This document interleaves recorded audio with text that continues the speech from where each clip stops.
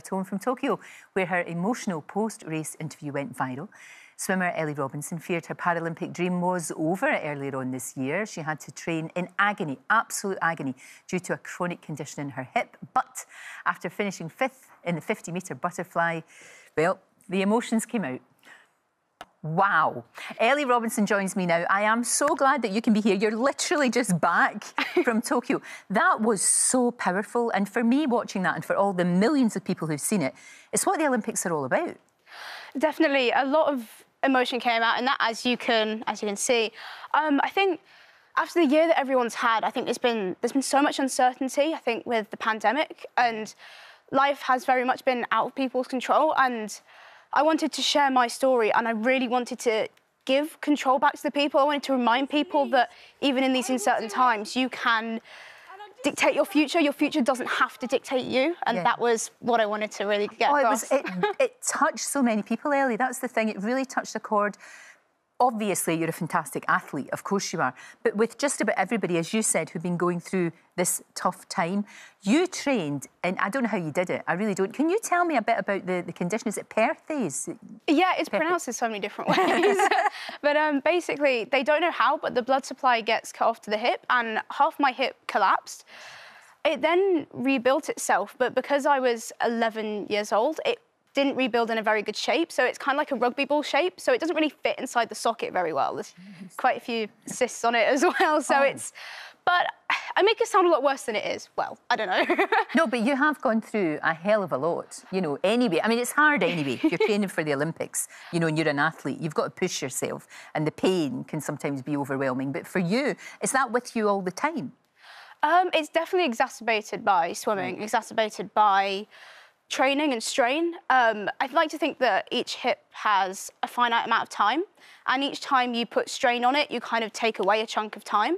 So for me, I was just taking chunks out of it. And physios and doctors, they've said to me they're surprised that my hips lasted 9 years. Right. They actually say it's remarkable that it's done that. So I'm very thankful that, you know, you hung in there.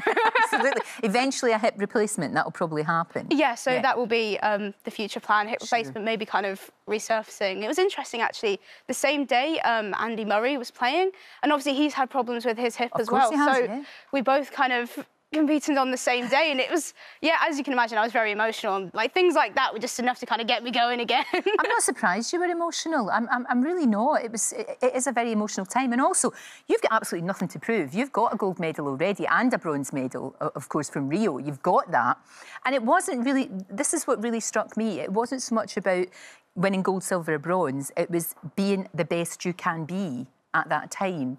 You know, walking away. It's what you said. Walking away proud. I can definitely say that in the years after Rio, I put so much pressure on myself to win more golds than I did in Rio. I was totally fixated by medals, and I have been taught in the best way possible that medals are not the be-all and end-all, because when I came back from Rio, I remember that I was #1 trending on Twitter, and obviously I assumed that was because of the gold medals. I was the same in Tokyo, and for me that really struck a chord, because it showed that the British public don't just care about medals. We care about the characters, we care about the stories, and that's what makes you proud to be British. When you see people really getting invested in the story behind you and they don't care about the performances, it's really quite a boost. And I think it really, I know that a lot of disabled people and a lot of athletes as well can struggle with identity, and that was, yeah, they broke down a huge barrier for me. So can I just say to the British public, thank you so much. Well, thank you for just reminding us what sport is all about and what sport can do for you. Is this you now, or will we see you at the next Olympics, or what's going to happen?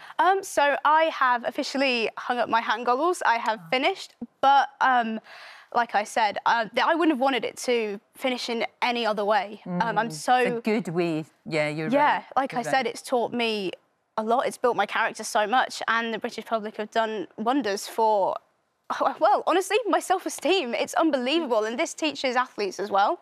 Because when I was kind of saying my goodbyes to the other athletes in the village, because we have to leave early, I was saying, look, go out there, absolutely smash it, go for gold, but remember, it's your character, it's who you are, and anyone that has trained in the past year and has gone through kind of training in the pandemic, you need to be damn well proud of yourself for getting where you are. And yeah. Absolutely, just for getting picked and turning up, for goodness sake. Listening to you, you're so inspirational. I can see you. I mean, obviously, I know you're studying at university. But afterwards, you've got to do commentating, you've got to do inspirational speaking, you've got to do all of these things because the message that you've got is really important, especially for us coming out of this very dark time. Is that something you would want to do? Absolutely. I'm doing a history and politics degree at the minute. So if I could incorporate history, politics, media, if I could just bring them all together in the most wonderful way, then that would be absolutely fantastic. Yeah. I definitely, as you can tell, I like to ramble on. No, I like to spread the word. So if people are willing to listen to me, then I will happily teach them, I guess, what I've got to share. I'll happily share my experiences because I love doing stuff like this. So thank you for having me on the show. No, it's lovely to see you, and I know everybody's so proud of you, including two very special people, your mum and dad. They've got a wee message for you. Here they are. Hi Eleanor, we just wanted to say how immensely proud we are of your post-race interview in Tokyo. We were already in awe of your perseverance and determination just to make the games, but now you've left us feeling extremely emotional. Yeah, you've made us emotional before, but this is something quite different, mate. I know you've had a tough mental and physical couple of years, and the last 12 months have pushed you to your limit, but you've come through.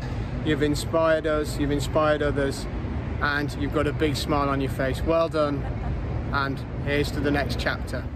Absolutely, here's to the next chapter. We've certainly not heard the last from you. I hope not, anyway. Ellie, what a joy. Thank you so much for coming in. It was great to talk to you. Thank you so much. Lovely to see you. Thank you. Don't forget, you can watch full episodes of Lorraine on the ITV Hub and all the best clips, compilations and playlists right here on our channel.